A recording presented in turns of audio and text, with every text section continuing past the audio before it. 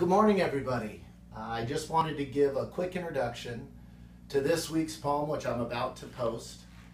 It is a poem that comes from watching our children grow up as they transform from innocent, pure little babies into adults, which reminded me of my own transformation.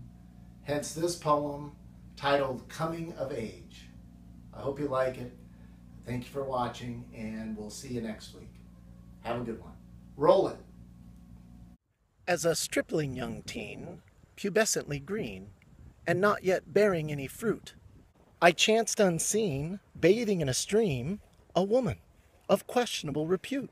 Now both clean and good, and like any proper boy would, I continued upon my way, when up she stood, flashing womanhood in a burgeoning, buxom display.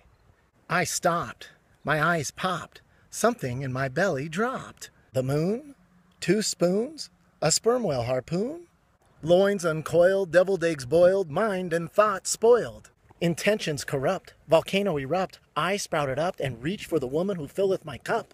But with a wink, she sinks, leaving me forever on the brink of desire.